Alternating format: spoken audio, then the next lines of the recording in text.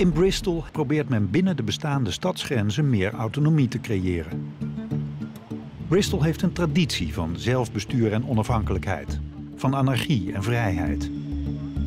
Die vrije geest geeft de Bristolians haar eigen typische identiteit. De bewoners van Bristol bepalen zelf hun toekomst. Zo hebben ze zelf hun burgemeester gekozen, George Ferguson. En ze noemen hem the man with the red trousers.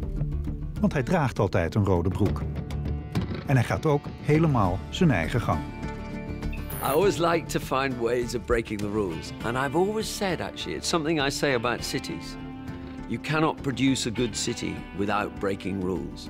If you keep to all the rules, all the planning rules, all the building regulation rules, you will get a boring city.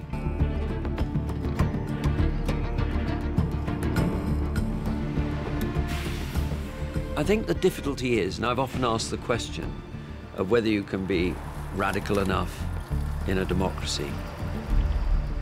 I've not often quoted Madonna, but Madonna said, if we're going to have to save the world, let's at least have fun doing it.